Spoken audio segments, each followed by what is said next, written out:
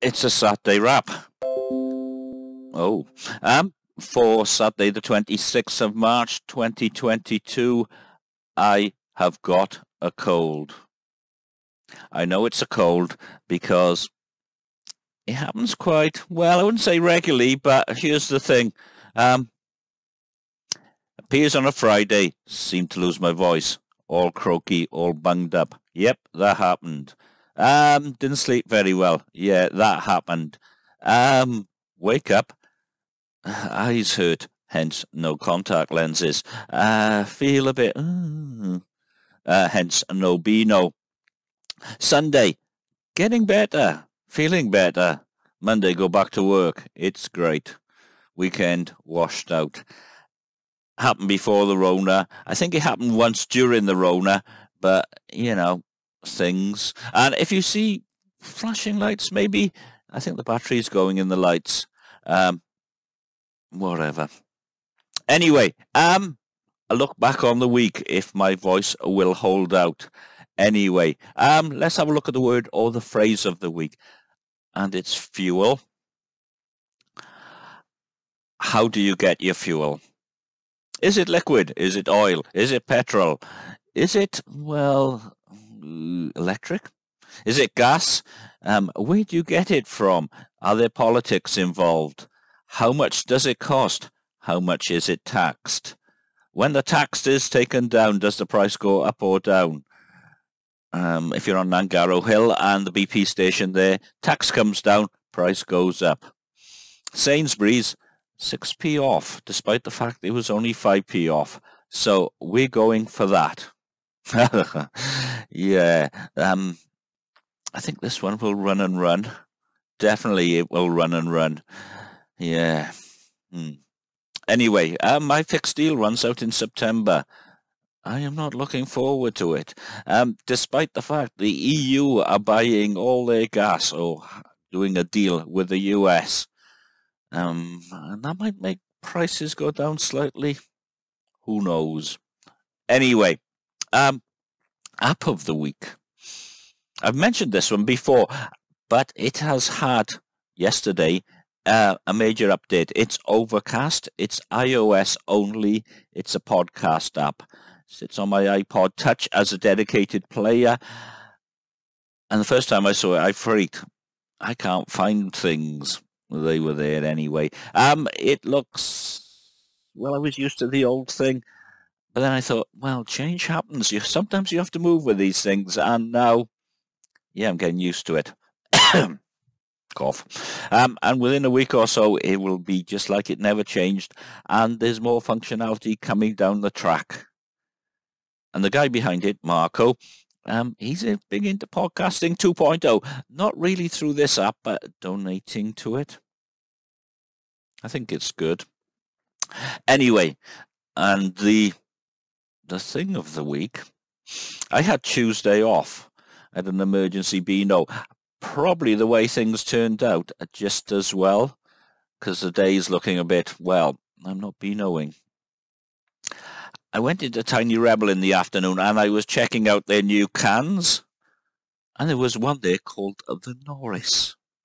Just slightly less than a pint. Super sour. I love sours. And most sours are quite gentle. And super sours tend to be like normal sours. This one wasn't. This actually was super sour. It took me about an hour to drink. It was a definite sipper. That's not to criticize it. It was very good, but if you actually buy one, you're going to have to donate quite a lot of time if you're going to drink it all in one go. And you must be a sour aficionado. Oh, it was red, by the way. And it was really good. And I think it was £5.70 a can, which over an hour is not too bad. And you wouldn't be able to neck that one back. Anyway, this time last week, yeah, there you go, coughing. Washed the smock. The wind was cutting actually, although it was nice and it was sunny, and I did some planting. Planted quite a lot actually. Let's have a look. Potatoes, radishes, Actually, the radishes are inside on the back windowsill in the lobby, and they've already come through. I'm really pleased with that. So lots of potatoes. In the week, I did some salad leaves mixed, and some onion sets arrived yesterday to make up for the ones that didn't quite make it through the winter. So I've been planting some of those, pushing a finger into the soil and then pushing the set into it, covering it up and watering it. I think more will be going in today, just in case. Things like that. And then I sat in the back garden, got the Trangia out, bacon roll, burger with onions and barbecue sauce. It was nice, but the wind, although over the week the wind has dropped to the extent that overnight there's always been a hint of frost, usually just on the car roof and the front windscreen.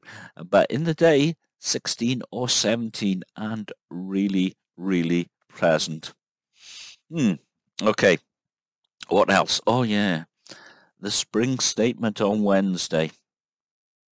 I'm going to skip past most of it. 5p off a litre, and then personal allowance for NI goes up, and it's just tinkering around. But here's the thing. For about 2 years, we had 80%, we had most of the population on 80% of their wages on furlough. We're basically skint. And we got to pay that back. And then all the prices have gone up. And then there's the Ukraine and all that sort of stuff. So we're all in trouble. We're all going to be worse off. And not having a Saturday Beano might become a thing again. But not having anything to make up for it from, like going to Tesco's and buying beer, because gonna have to buy food, gonna have to buy heating. Yeah, I know it's not nice, but that's the way it's gonna be. Football. Wales beat Austria 2-1. The Daily Telegraph said Wales and Scotland should give up their place in the World Cup for the Ukraine. Why not England? Why not all three? Yeah, no, not really. Anyway, and here's the biggie. Announcement on Friday about masks and isolation and such like. Okay, Eric. I think the story is no money. Right, okay, then we basically have to fall in line and not follow Scotland, which is unusual. So as from Monday, no masks on trains, no masks on buses, no masks in shops, only in hospitals. Irony alert here, the amount of hospital-acquired infections of the Rona. I'm not altogether sure how effective most of the masks are. N95 possibly might be the way forward. Mine is just a bit of material that's black and got Tiny Rebel written on the side, but what can you do? Okay, I was reading this morning, and this is good news on the Spoons front, which whether Spoons Spring Beer Festival starts next Wednesday, that from Tuesday onwards, the Tuesday Steak Day is back fully, and the Curry Thursday is back fully, and bargies are back. I have missed bargies. I have missed drowning them in vinegar. Things like that. So, that's it. That was my week, he says. I hope I feel better tomorrow. Anyway, comments, stuff like that, and I might put some new batteries in these lights. Bye-bye.